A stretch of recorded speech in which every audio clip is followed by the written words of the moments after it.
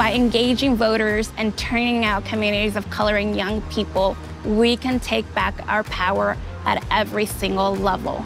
Our organizations are mobilizing voters in the 2020 election at a mass scale. Arizona didn't become a swing state overnight. Arizonans have organized for over 10 years to overcome oppression. 2010, SB 1070 was the anti-immigrant law that was the powder keg that sent a lot of people to the Capitol.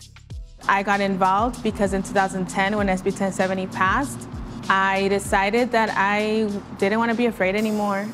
These organizations are from these neighborhoods. They know the issues, they've lived the issues day to day. That is why they're best equipped to talk to these voters. Our goal is to be a trusted organization that is led by Black folks, that centers Black folks and has the best interests of Black people in mind. We can make or break an election. We have to continue to show up for our interests and for our community, and one of the ways we can do that is through voting.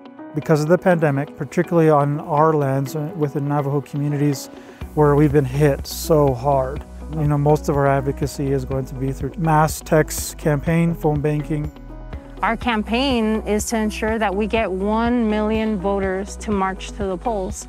We're talking to 200,000 youth, but then we're also talking to 49,000 of their moms or their sisters or their aunts, and really taking a stance on things like police violence, things like the work of Polimigra. Our pristine water is being destroyed, polluted. It's all regulated by the federal government. So it's really important that the Navajo people take the election seriously. There's still a lot of work to do, but we are in a moment of power that we were never before.